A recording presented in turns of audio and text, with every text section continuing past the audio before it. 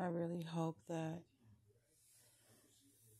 somebody good and loving can take care of her, because it is so hot in here right now, and she is in heat, and she is miserable, and it's cramped.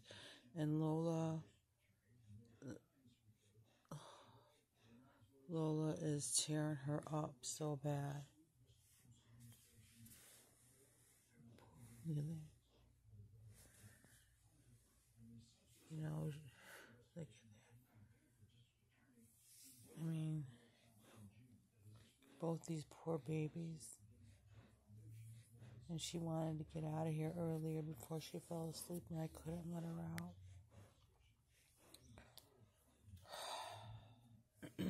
I even called Tia Maria from Pit Bulls and Parolees. I think I mentioned that. I'm not sure.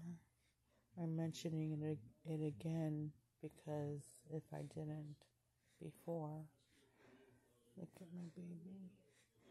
Beautiful little baby, and she's getting all tore up. And I don't have any medicine for her. And look at that. I can't afford to take her to the vet. She keeps scratching because Lola keeps attacking her ears and her neck. That's what she really goes after, is her ears and neck. So I don't know what to do. I mean, she's got to get to the vet. And plus, Lola did this to her. I showed you before. Where is it? She was born without a claw because she was inbred. Her father is her brother. Yeah, there's the nail hasn't grown back. Lola tore her whole nail off. Look at that. She's just getting tore up so bad, and she doesn't deserve this. I mean, every day I clean her ears out. Look at that.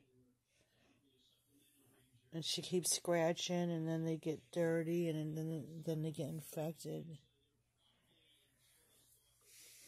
Poor baby.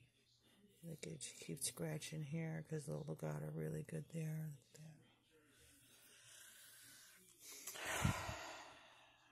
that. I don't know what to do. I hope somebody can help her, because she needs to get the hell out of here for her safety and her sanity, just like Lola.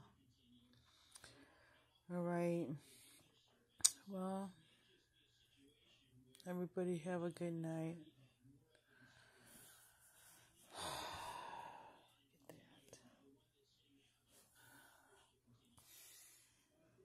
I'm beside myself.